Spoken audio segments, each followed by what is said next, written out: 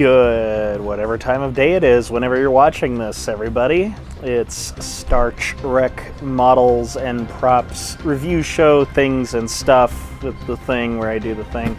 Anyway, today we've got the Thunderbolt fighter from Alliance. This is one of my holy grail kits that I've always wanted.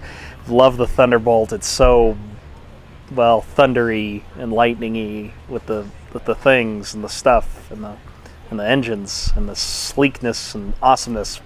So we're going to check this out. Got this from one of my other prop making friends. Let's start out. We get a nice set of directions printed on big long paper. There's no painting instructions or anything. It does come with marking decals, but it doesn't come with decals for the red stripes, but that's okay. Those would probably work better as paint anyway. And we've got, well, there we go. Showing how to put on the thrusters now. And here it tells you to glue them into whatever place you want them to, but it looks like they're just on rings, so I'm going to see if I can make them movable and maybe like lock in via magnets or something so they stay in position. We'll see. I'd rather not glue them because I'd like to be able to switch it back and forth between space mode and then atmospheric mode, which is that with the wings folded out. You can see there. So should be interesting. I mean, it looks basic enough. Like that ring, you slide the ring on, then you slide the engine piece on, and it looks like it should be able to swing around as far as I can tell. So we'll find out when we come to assembly on that guy. So pop it open. I've been through, so everything's not as it was, but we have two nice upper and lower wing sections. Let's see if you can see detail, some nice scribed panel lines. Showing some little rivet, screw detail, screw hole details, whatever you want to call it. Panels, little vent style material there, or detail there. A little more. I don't even know if that last part was in camera whatsoever. But there you go, that's that. And we've got a Ziploc with the engines, the main engines. Now, it always was interesting to me that the engines are, you know, right side up each time, or they're even on the bottom ones, they're not like, you know, flipped or anything. But I guess it does have little thrusters on each side, so I guess it makes sense.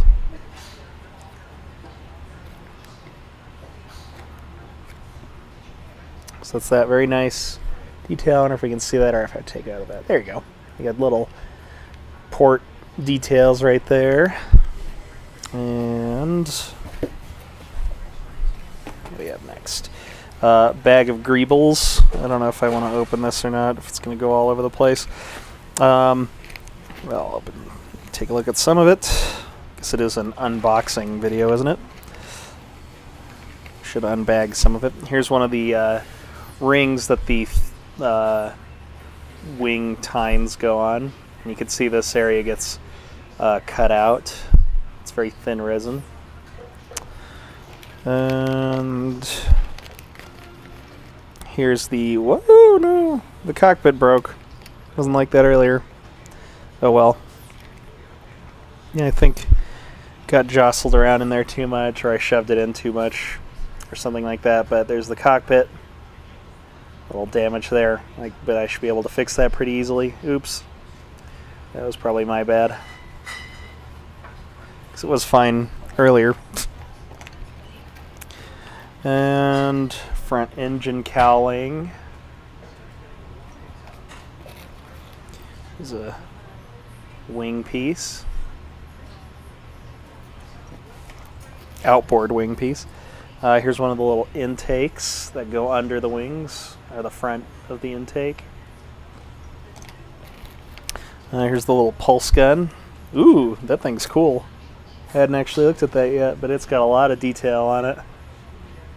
Little spike thingies coming off of it, and all the holes. Pretty nifty. Here's another engine tine.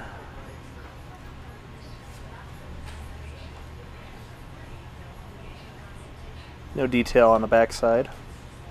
Looks like that little piece gets taken out. More wing pieces. Here's another wing disc, whatever you want to call it. Another cowling. Not sure which side or if it's front or back. I believe these are the front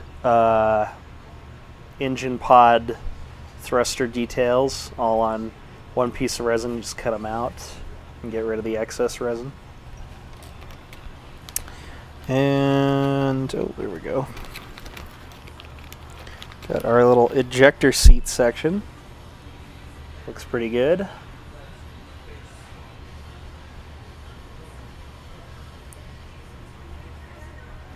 This needs a little bit of cleanup. Oh, what else? There's part of the... There's the other part of the cockpit that I broke off. Oops. Hopefully it'll be alright. Alright, and oh, let's do this piece. Here's the main hull of it. Now the gun like fits over this section right here, or at least the gun housing, I guess. And then you've got your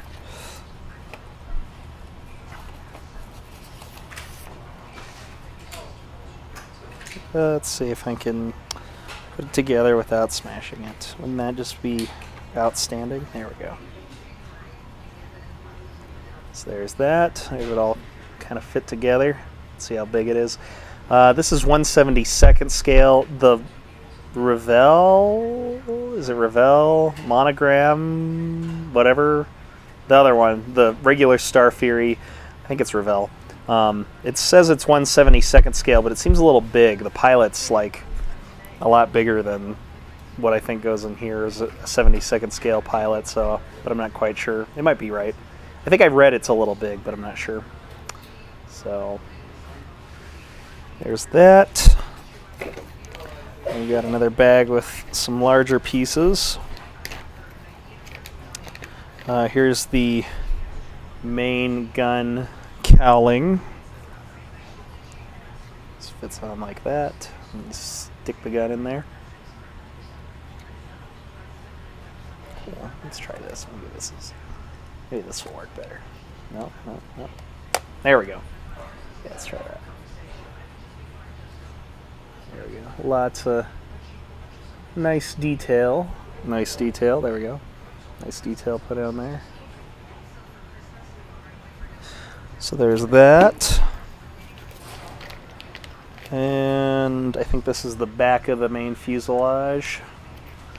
And a couple of the intakes with some interior detail that will go in the, or be visible under the cowlings.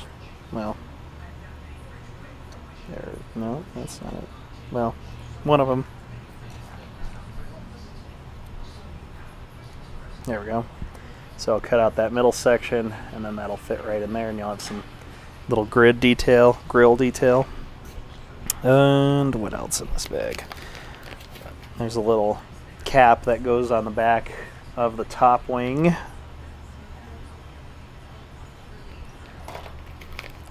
And our little engines. Just a little bit of flash, nothing too bad to clean up. There's that, but I think that comes off anyway. There's some various bubbles here and there, but nothing too difficult to clean up. We have a nice generic disc base. Didn't find a rod in there or anything. And that's about it, other than our little decal set. We get a lot of marking decals. There's also not a decal placement guide with the instructions, so I guess I just have to use online references. Looks like they included some replacements. These ones didn't. These two didn't print correctly, I guess. You got an eagle head and then the shark mouth, which I think the shark mouth is the one they usually had on the show, I think. Or apparently not at all. That one looks like the... what's the episode? Severed Dreams version where it first shows up. I think. I don't know. They get that shot where they're flying over and they're bombing Mars. Does that one have teeth? I don't know. Maybe. Anyway, so yeah, that is the Alliance 1/72nd scale Thunderbolt Starfury. Again, one of my holy grail favorites. It's just, it's so cool. It's so cool. I wish, you know, in Ultimate Fantasy, you know, Bandai gets the Babylon 5 license out of some kind of bizarre temporal inversion, whatever. But can't you, like, they did this on the, like, regular Starfury in the way they've been doing their Star Wars kits.